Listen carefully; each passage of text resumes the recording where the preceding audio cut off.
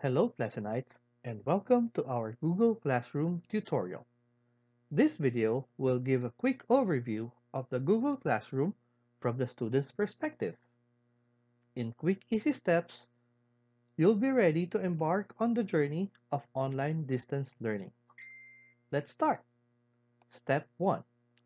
Log into your Gmail account. Open your web browser such as Google Chrome and type gmail.com.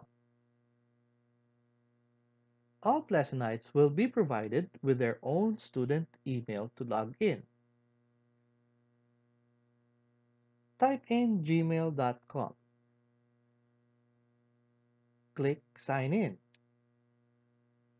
Type your email.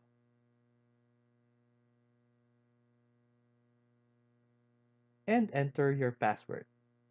The initial password is TPMS 2020. You will be asked to type a new password upon signing in. Be sure to write your new password on a notebook in case you forget it. Remember, you must be signed in to your student account. Otherwise, you won't be able to enter Google Classrooms and Google Meets. Step 2.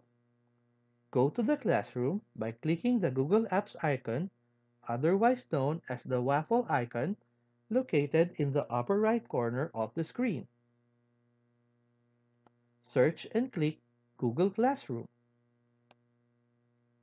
Take note that you will be invited by your teachers to join their classes. No need for class codes. Simply click the Join button. And that's it.